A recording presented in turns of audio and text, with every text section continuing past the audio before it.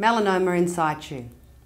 If you have a diagnosis of melanoma in situ, what this means is that the mole that you had removed has been diagnosed by the histopathologist. The histopathologist has looked under the microscope and found that the melanoma cells are only in the epidermis.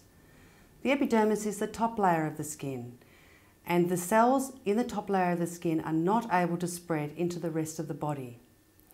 If you have a diagnosis of a melanoma in situ, it's really good news because it means it can be cured 100%. You will need to have some more tissue removed from around the outside of the lesion. This is just to make sure nothing comes back around the outside. But if this is done, there is no chance that it can spread into the deep skin and you are 100% cured without a risk of metastatic melanoma.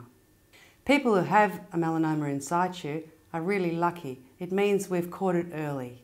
It doesn't mean that you won't get another one, and you should be treated exactly the same as a patient who's had an invasive melanoma in terms of your follow-up. Every 3 months for the first year, and then 6 monthly after that, you will need full body mole mapping to make sure no other new moles arise and to make sure that the moles that you have are not melanomas which are changing.